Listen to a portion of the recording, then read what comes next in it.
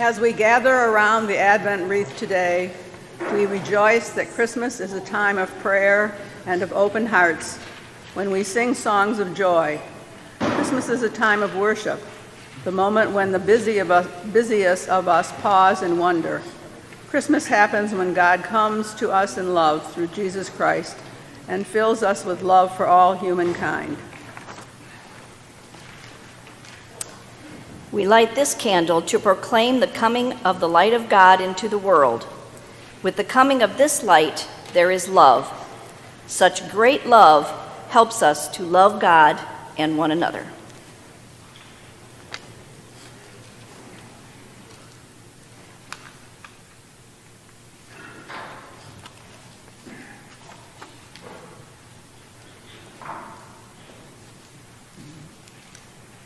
We thank God that Jesus showed God's love for every person, babies and children, old people and young, sick people and those who were strong, rich people, and those who were poor.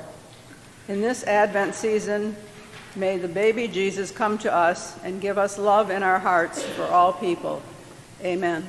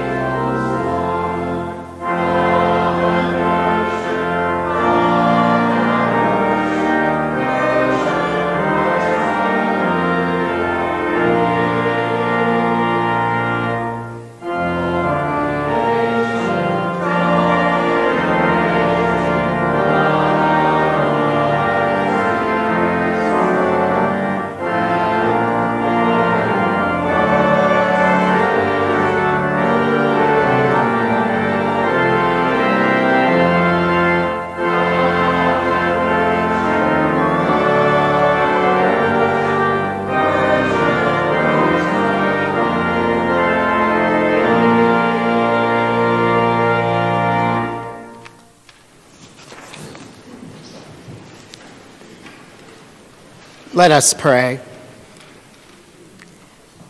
Great God of power, we praise you for Jesus Christ, who came to save us from our sins. We thank you for the hope of the prophets, for the song of the angels, and for the birth of Jesus in Bethlehem. We thank you that in him you became flesh and dwelt among us, sharing our human hurts and pleasures. We thank you that in Jesus you came to be one with us, with all of us. Glory to you for your grace-filled love. Glory to you, eternal God, through Jesus Christ, Lord of lords and King of kings, forever. Amen.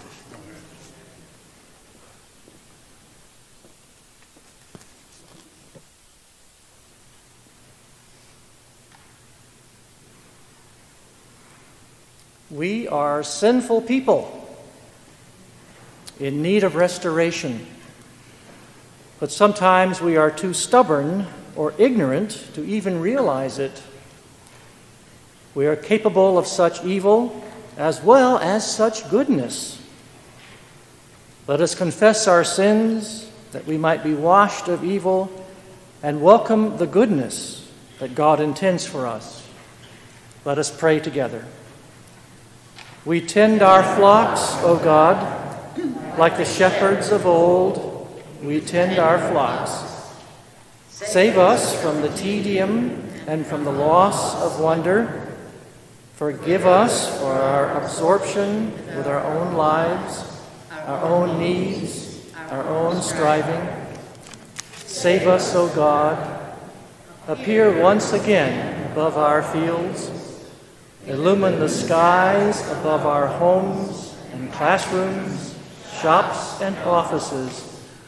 Let the heavens ring out the joy of your coming, and let our lives be filled by the saving power of the newborn Christ.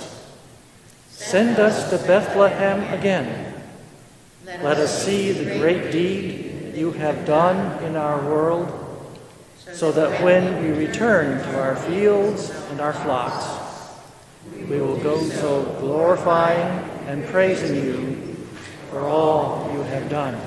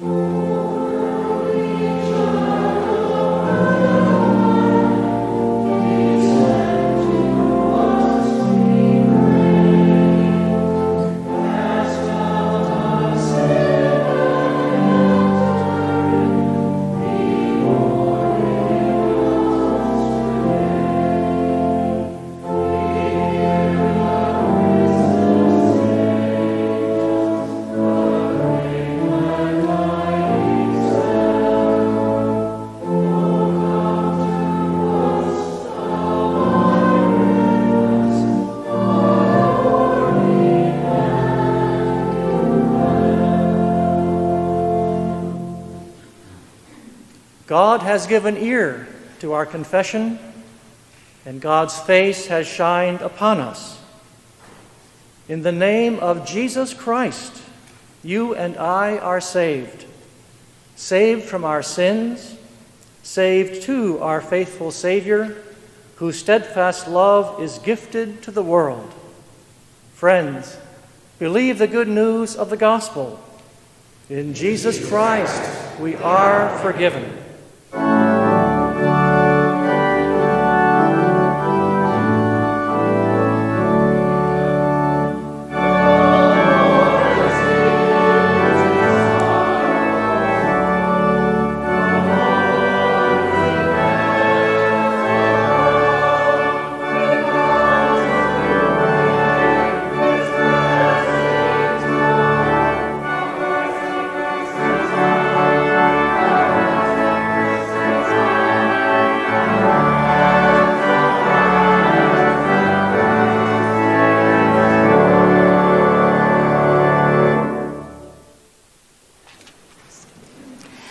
At this time in our service, our children are excused for Sunday school.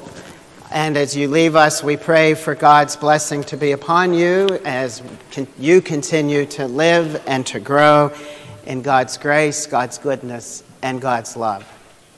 A warm welcome to all who worship with us on this snowy, chilly, windy fourth Sunday of Advent. Whether if you're worshiping with us here in the sanctuary or if you join us for our live stream broadcast or our recorded broadcast on Facebook or YouTube, it is our prayer that this time of worship may be a time of spiritual renewal and recreation for you this last week, these last few days before Christmas. If you're worshiping with us here in the sanctuary, I would invite you to take the red friendship books, which are at the end of both ends of the pews. Pass them through the pews. Let us know of your presence. If you're worshiping with us online, on Facebook, if you'd simply let us know that you're with us there as well, we would be glad to hear from you. Following worship today, I remind you that our Presbyterian women will be having their cookie and candy sale in Weir Foyer. Yesterday, 6 volunteers spent 3 hours plating 119 plates of cookies baked by numerous Presbyterian women. The cookies are ready for you to purchase at $5 a plate immediately following worship. I'll ask that you please stay in your seats until the completion of the postlude. Don't go rushing out of here. They'll still be there. You don't need to leave during the sermon because they'll still be there. But all the proceeds from today's sale will be shared with our friends at the Second Mile Center in Detroit and will be a wonderful way to support their ministry. So again, our thanks to the volunteers who were here yesterday and to all who supported this project of our Presbyterian women. While you're out there with buying cookies, if you haven't yet picked up your offering envelopes for next year, they're out in Weir Foyer too. If you've asked for envelopes, they are on the table ready for you to take home. And then after you purchase your cookies, everyone's invited to continue our time of fellowship during coffee hour in Memorial Parlor. Today, as part of our worship service, we are receiving the Christmas Joy offering. There is a special insert and special offering envelope in today's bulletin. The Christmas Joy offering is one of 4 special offerings of the Presbyterian Church USA. This offering supports and provides assistance for both current and retired church workers in time of need and to their families as well. And money from this offering supports the work and helps to develop future leaders at Presbyterian-related ethnic schools and colleges. As I said, you can read more about the special offering on today's insert, and again, there is a special offering envelope in today's bulletin. I don't think that I need to tell you this, but Christmas Eve is this coming Saturday. There will be 2 candlelight services here at Cherry Hill on Saturday evening. The first service will take place here in the sanctuary at 5 o'clock and will include special music by the choir and will end, of course, with the candle lighting ceremony and the singing of Silent Night. The second service will take place in the chapel at 11 o'clock in the evening and will feature Katie Garber as our guest soloist, and the service will end at midnight to usher in Christmas morning. I hope that you will be willing to include one or both of these services in your Christmas Eve plans and to invite your family and friends to gather with you. And then next Sunday, Christmas Day, being that it's Sunday, we will hold a Christmas Day worship service at 10:15 Sunday morning, as always. And that service will be held in the chapel next Sunday morning. Finally, just a word of thanks to all of you for all of the many ways that you have supported the efforts of our congregation this Advent season. This past week, we packed up all of the donations that we received from the warming tree. They were shared with students at Bryant Middle School and with students who attend the Word tutoring program at Calvin East Presbyterian Church in Detroit. When they were picked up on Tuesday morning by our school and community liaison, she was just overwhelmed by what you did. And when I took our donations to Calvin East on Monday morning, again, they were just so grateful, so overwhelmed by the generosity of the people of Cherry Hill. Thursday, I took over 50 personal hygiene items to First Step. They were speechless when they saw all that you did. They are so grateful. And we don't know how many lives we have blessed by our donations this Christmas season. So on behalf of all of them, a profound thank you to all of you. And then today, our church, I feel lost up here with all these poinsettias. You have done so much to beautify our church for Christmas, and you have donated to our Mission Committee's Benevolence Fund. So to all who have donated in any way, shape, or form, you truly are a remarkable group of God's people. And on behalf of everyone, I simply say thank you. And now may we continue in our worship.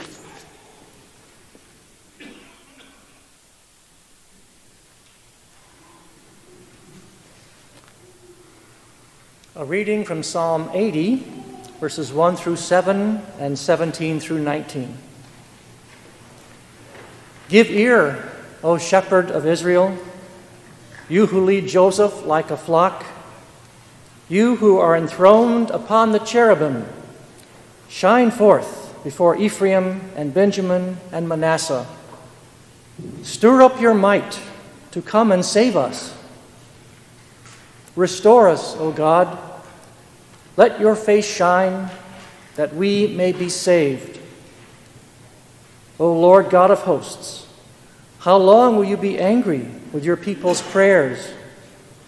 You have fed them with the bread of tears and given them tears to drink in full measure. You make us the scorn of our neighbors.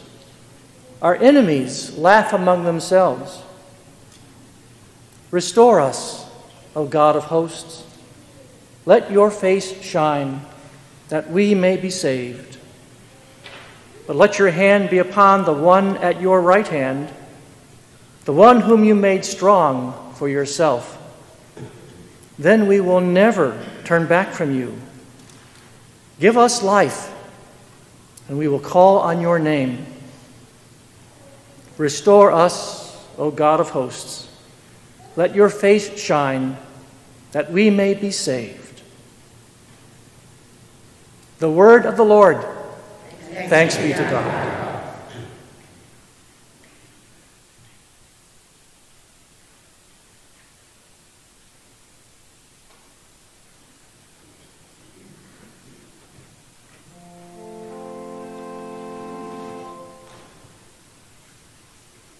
Thank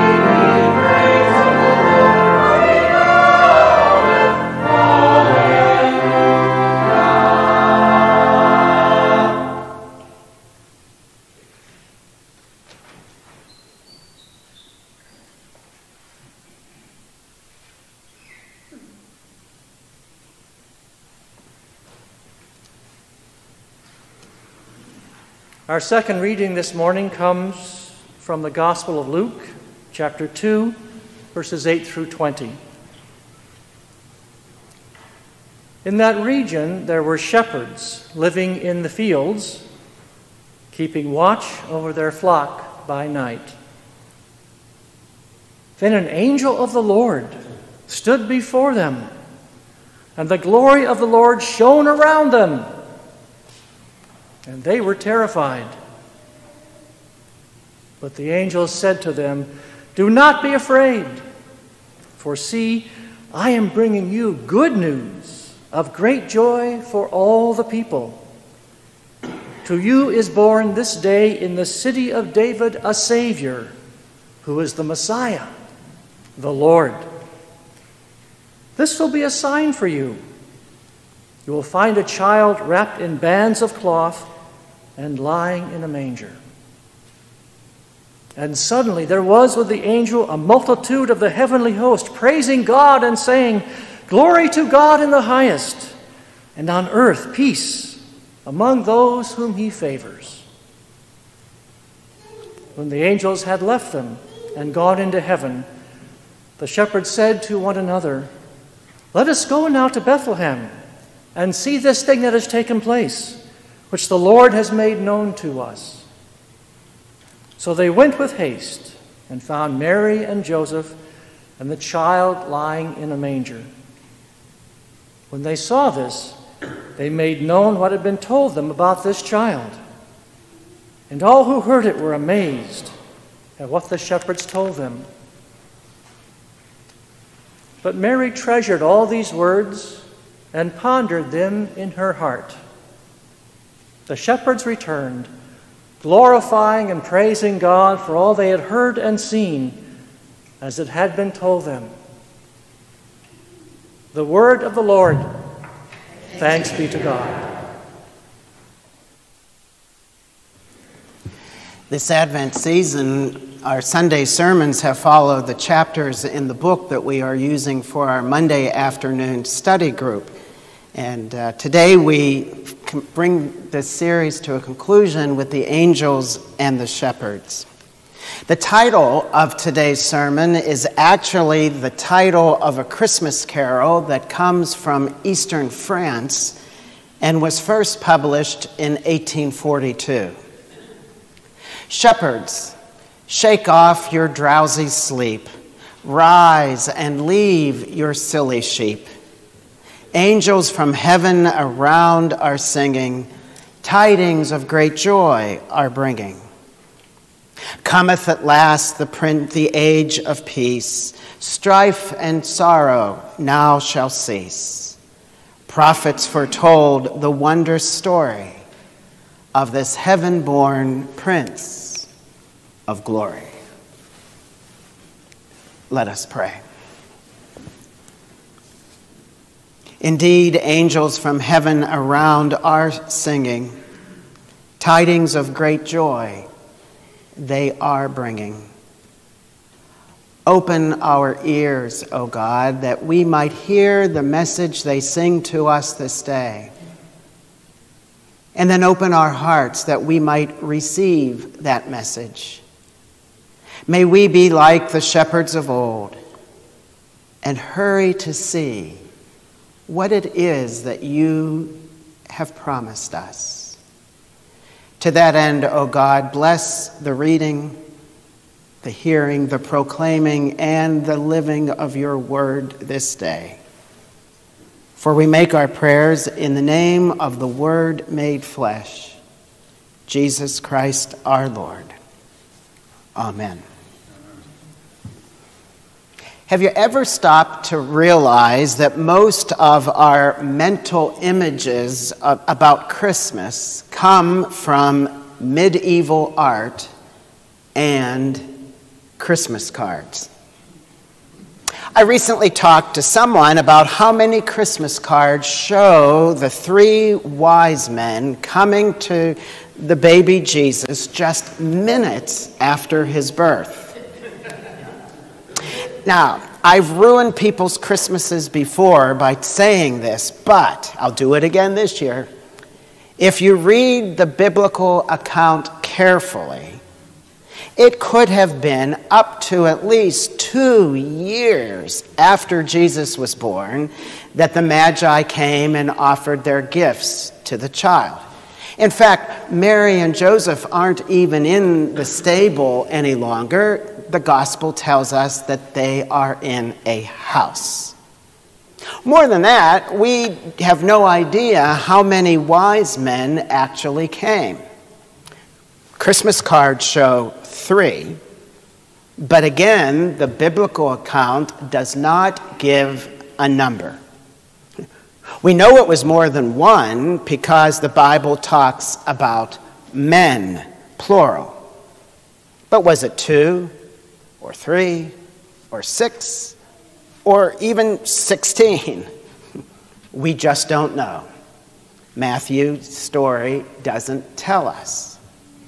The unnumbered Magi brought gifts of gold, frankincense, and myrrh, and I guess maybe that's where the idea of 3 comes from. I shared all of this once in a class I was leading at the church in New York, and I later received a handmade Christmas card from one of the members of that class, which displayed 6 wise men bearing gifts to the newborn king. We had a good laugh about that, but at least she was one person in the class that got the point. Now, if we're confused about the Magi, the wise men, then we probably misinterpret the shepherds as well. I don't know about you, but I think we generally have an image of gentle folk singing sweet songs while sitting around a campfire. While in fact, shepherding was a despised occupation. The pictures that we have of the shepherds sitting in the field getting ready to hear angels sing evokes a positive pastoral image for us. We have so sentimentalized them on our Christmas cards that they really just look like a group of friendly folk waiting to go to a homecoming celebration. But no picture is farther from reality. The shepherds that John read about this morning weren't the pleasant Hallmark faces that we're used to seeing this time of the year. I was recently reminded from a commentary written by the Reverend Dr. David Luce, a professor at Luther Seminary, how shepherds at the time of Jesus' birth were not romantic or saintly types. From years of Christmas pageants, movies, lovely cards, artwork, beautiful carols, the image of shepherds which has emerged is of relatively clean, nicely coiffed animal lovers who drop everything and travel to Bethlehem in order to find the Savior of the world, all based on the word of some angel. But actually, men became shepherds because they couldn't find any other way to support themselves. They did not become shepherds out of a desire to protect or spend time with cute little sheep. In fact, more often than not, they couldn't stand sheep. Let alone shepherding was hard work, and the shepherds would abandon the sheep in a second if something better came along. Sheep back then were considered dirty and dumb and stubborn, and the men who herded them were just a notch above. Almost. They didn't necessarily carry signs at the entrance to the villages saying, "We'll herd sheep for food," but pretty darn close. And if a group of shepherds came and said that it was an angel that had spoken to them, well, it was entirely possible then that they just simply drank a little too much cheap wine. But in Luke's gospel, These are just the first people the angels first reveal the birth of Jesus to. And it is intentional. As Professor Luce writes, quote, "Should we really be surprised then that these are the first people who will hear the message of God's redemption? Across Luke's gospel, one of the dominant themes is that God comes for those who are on the outside, those who are poor and vulnerable and of no account to the world. Why? Perhaps because they are the ones predisposed to listen and to rejoice. Oh, angels could have come to Herod or Augustus or Quirinius or any of the other powerful characters that have made their cameo appearances in Luke's story. But why would they rejoice at the announcement of a king? What need do they have of God's redemption when to all outward appearances they themselves are like gods? No, the angels come and sing their news to those for whom it means something. Outcasts, ne'er-do-wells, the poor and the lonely and the lowly, unwed mothers and lowly shepherds, and all the rest. All that is, who are in need. For ultimately, the only requirement to receive God's love, God's good news, is to need it. It's easy to follow this logic throughout all the Gospels, how Jesus continually reached out to the marginalized, so the fact that his birth is announced to the shepherds makes perfect sense. It helps sets the tone from the beginning of Luke's Gospel, and it proclaims that something new is happening here. God, through Jesus, is coming to the world in a new way, and is saying, in essence, who I find valuable is very different and much broader than who the world finds valuable. And Professor Luce concludes by saying, and we would do well to pay attention to that. Yes, we would do well to pay attention to that. And maybe I suggest to you that's why God sent the angels to the shepherds, to truly let them and to let the world and to all who would forever read this story, to let us know that this child who was born is truly for all people, even the most ordinary and the most unlikely,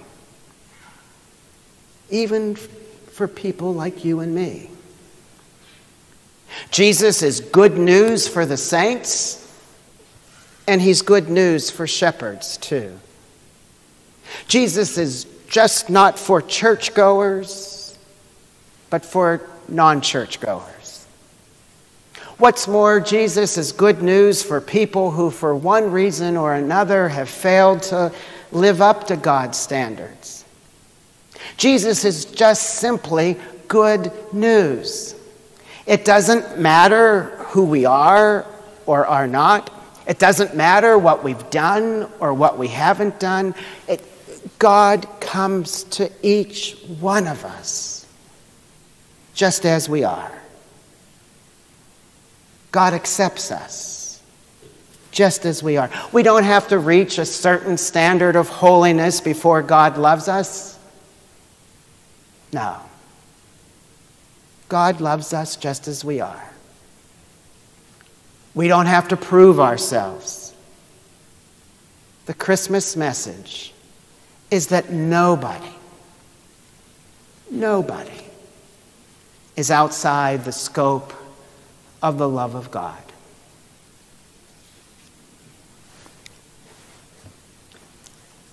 Now, if you're part of the Monday afternoon class and you haven't read your chapter for tomorrow, I'll save you a little bit of time right now. I read my chapter ahead of time, and I am so indebted to the author of our study, the Reverend Susan Robb, for this illustration. In December of 1965, anybody here remember it? In December of 1965, a Charlie Brown Christmas, based on the comic strip Peanuts by Charles M. Schulz, made its broadcast debut. In this now classic Christmas special, which has aired every year since that initial showing, Charlie Brown finds himself depressed, even amidst all the Christmas cheer. His friend and amateur psychiatrist, Lucy, suggests that he direct the neighborhood Christmas play to lift his spirits. However, all of Charlie Brown's efforts to create what he aspires to present as the perfect play are mocked by his friends, who regularly call him a blockhead. Well, the low point for Charlie Brown comes when, in the eyes of the other kids, he even botches the simple task of choosing a Christmas tree as the centerpiece for the Christmas play. When he and his good friend Linus visit a tree lot, Charlie Brown passes right on by all of the rows of tall, thick, well-flocked trees, beautiful trees. And instead, he selects a small, sad-looking sapling with just a few spindly branches. When he presents the tree to the play participants, predictably, they laugh at him, and they walk away. Rejected and downcast, Charlie Brown says to Linus, "Well, I guess you were right, Linus. I shouldn't picked up this little tree. I guess I really don't even know what Christmas is all about." And then Charlie Brown shouts out in frustration, "Isn't there anyone who knows what Christmas is all about?" And then, stepping into the spotlight, Linus recites today's reading from Luke's Gospel. In that region, there were shepherds abiding in the fields, keeping watch over their flocks by night. The passage Linus reads ends with news from the angels that God is well pleased with human beings and expresses God's desire for peace on earth and goodwill among all people. And when Linus finishes reciting Luke's words, he walks out of the spotlight and says to his friend, "That's what Christmas is all about, Charlie Brown." Well, Linus may declare to everyone what Christmas is all about, but Charlie Brown then proceeds to show them. He carries the scrawny, unloved little tree to his backyard, passing right by Snoopy's dazzling, decorated doghouse. He looks up at the star in the sky that's twinkling, and he hears in his mind the words of the angels again. Then he places one ornament on one of the tree's scrawny branches. His friends follow, and they surround the tree, the little tree, lovingly adding decorations of their own. And when they finish, they move away from the sapling they had previously ridiculed and had written off. And it had become transformed into something radiant and beautiful. All it took was a little love, a little care, a little attention. And it really was the perfect tree for the play after all. A friend of Susan Robb's calls this the parable of the scrawny tree. Charlie Brown saw something in that little tree, something that no one else in his school could see. Its innate potential to shine. Its innate worth. if only it received a little love, a little care, and a little attention. Just as Charlie Brown rescued the scrawny tree from being dismissed or from being mocked or from being written off, Jesus said that he came as an expression of God's love to rescue the world, not to condemn it. God saw in us what Charlie Brown saw in that tree. We are not something to be shunned or condemned as hopeless or as someone just to be written off. But each one of us is a unique creation, a lovely creation, someone of worth, created by God. Just as that little tree glowed brightly when surrounded by caring hands and love and attention, Jesus brings good news to the lowly, to the hurting, to the marginalized, to those the rest of the world would forget, to the shepherds of the world. He brings to them the good news that they are beloved and they are precious to God, which enables them to shine, to be radiant. That's what the news that came to those shepherds that first Christmas night. That's the message they received. That's the love that was their Christmas gift. But such a love needs a response, doesn't it? This is the part of the story we so often gloss over. We tend, when we read this story every year, to focus on the way that God comes to those whom society would deem the least worthy. But when have we ever stopped to really deep dive into the response of the shepherds? They have been terrified in the field. Suddenly, they're surrounded by a multitude of angels, and yet, despite their fears, what do? They decide to go at once to Bethlehem. I love the wording from the King James Version, for it has it best. Let us go now to Bethlehem and see this thing that has taken place, which the Lord has made known to us. The more modern versions, for the most part, I think, fail miserably to capture the mood of this dramatic scene. Let's go to Bethlehem, says one, and see this what thing that has happened. Let's just go. Good grief. You'd think they were proposing a midnight stroll or a walk at the beach. No. There's an urgency here. A swift decisiveness. It's almost a matter of life and death about this immediate decision to go and seek out the newborn king. Why would you wait?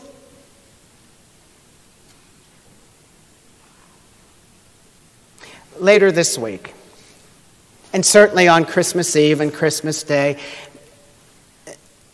there will be those annoying people who will mull over every Christmas package. They'll shake it. They'll weigh it. They'll consider the wording of the card, the color of the ribbon, the color of the wrapping paper. They'll even comment on the proper positioning of the Scotch tape, which does nothing but drive everyone watching them towards the brink of screaming, well, will you open it already? I don't think I've ever been one to whom others have had to say that. I'm not long on patience, especially on Christmas Eve or Christmas morning. One of the big problems I suppose my mother always had with me was that she could seldom carefully fold the wrappings from my presents to be used for another year. My brother and I couldn't wait to tear into our presents on Christmas Day. And it seems to me that that's the way those shepherds acted that first Christmas. The way the Bible story has it, as soon as they got the good news, they said, let's go now to Bethlehem and see this thing which has come to pass. Not, oh, well, by the way, the next time we're over near Bethlehem, we'll stop in and check on this. Let's go now. And that urgency, that joy, changed their lives.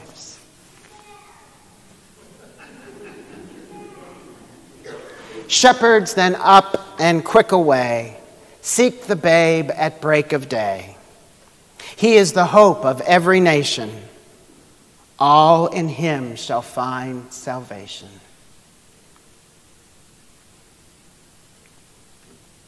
So to all the shepherds out there,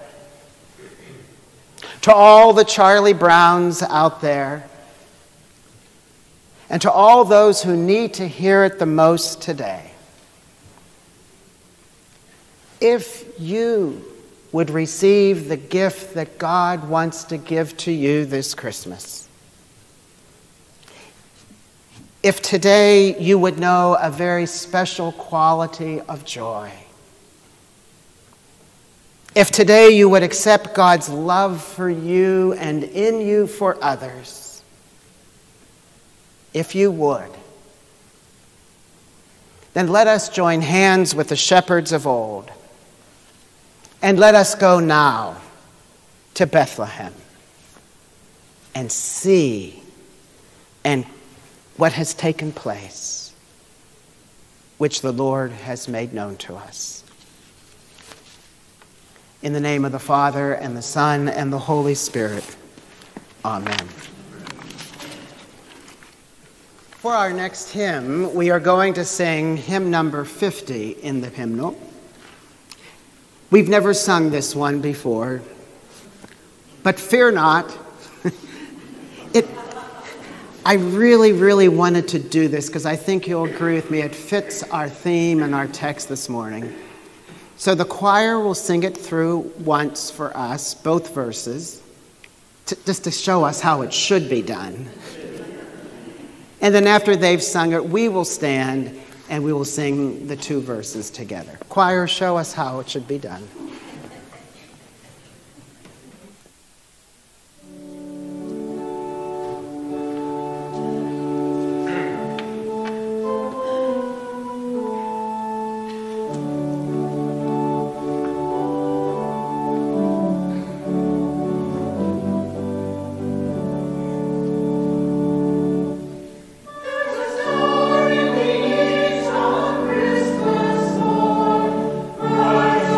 Sure.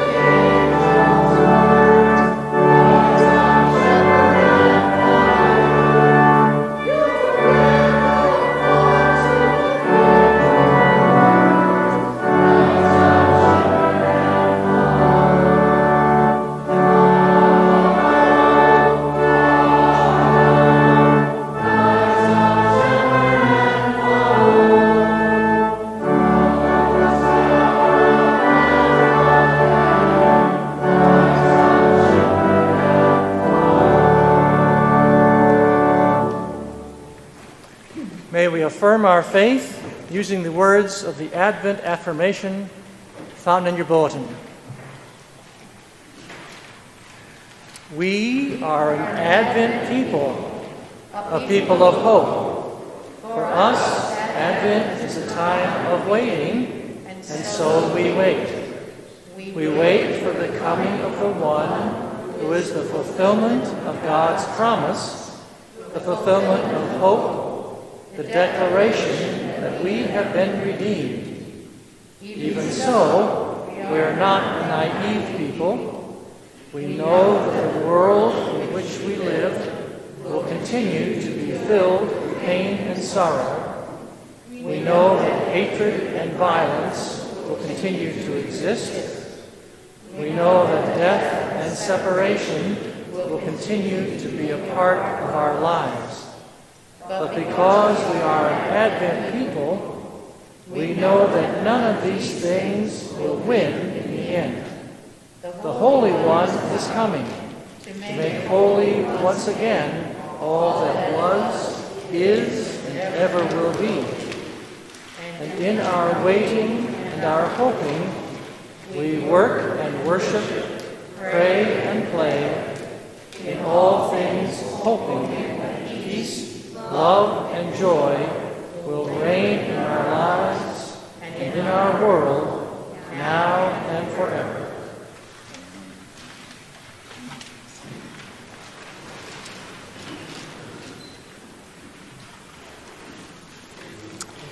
Let us pray.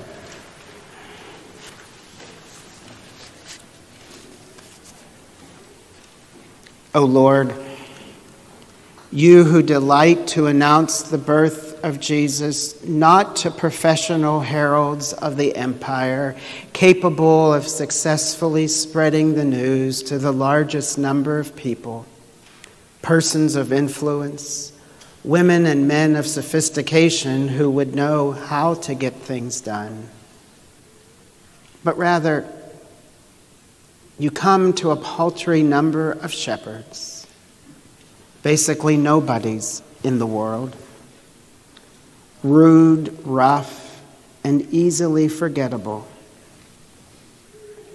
to whom a needlessly excessive host of angels sing an exquisite anthem, and who spread the news throughout the all-too-little town of Bethlehem, stirring the hearts of a few souls, astonishing a handful of night owls, then returning to their day jobs near dawn, back to the grind of their small, unsophisticated lives.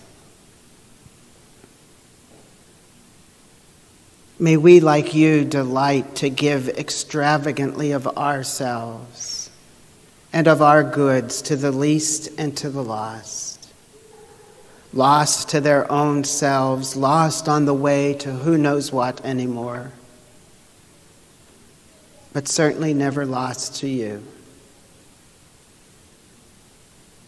May we give even to those who may not fully appreciate what we have given, but who nonetheless deserve the best and the finest, so that we might acquire a heart of generosity that knows no bounds, a heart that gives without expectation of return, that offers the entire pantry of our lives in joy because we know to whom we belong,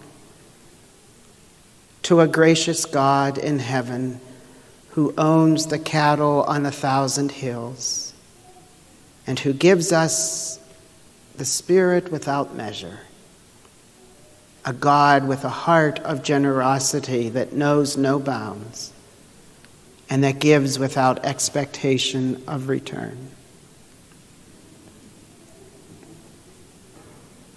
On this fourth Sunday of Advent, we join our voices and our hearts and our prayers with countless millions of others, O God, as we prepare to once again go in heart and in mind to Bethlehem. As we return to precious traditions, beautiful music, reunion with families, celebrations with dear friends, our hearts brim full with gratitude. And we thank you, dear God, for all of it. Grant to each one of us the opportunity to slow down and to enjoy the precious gift of life itself. Thank you, dear God, for the reminder we need this year that your love still comes to us in surprising and unexpected ways, even in unlikely places. And thank you, God, for reminding us that love, your love, is the ultimate reality. That the last word on today is not hatred, not violence, not war, but love. A love that was shown in the birth of a child so long ago.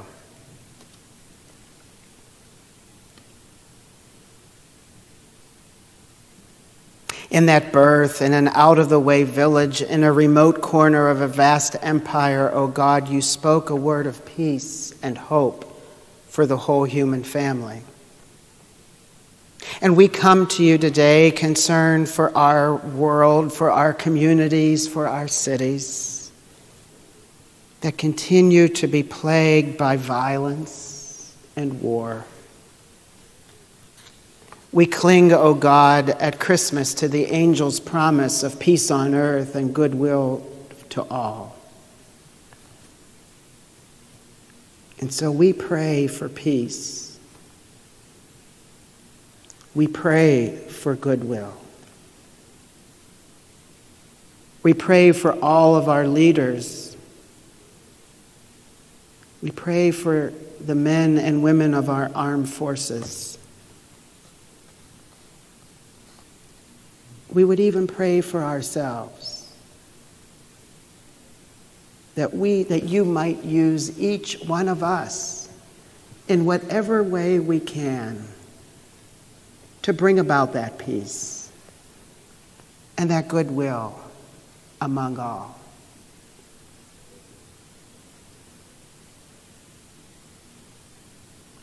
We pray, dear God, for those whose needs are so urgent this morning, whose names we mention to you in the silence of our hearts.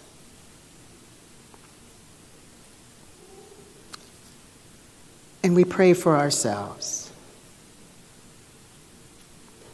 In these final days of preparation, come to each of us with your perfect love, which casts out all fear. Prepare our hearts to welcome him anew. Jesus Christ, your Son, our Lord, who taught his disciples and who bids us to pray together, saying, Our Father, who art in heaven, hallowed be thy name. Thy kingdom come, thy will be done, on earth as it is in heaven. Give us this day our daily bread, and forgive us our debts, as we forgive our debtors. And lead us not into temptation, but deliver us from evil. For thine is the kingdom, and the power, and the glory forever. Amen.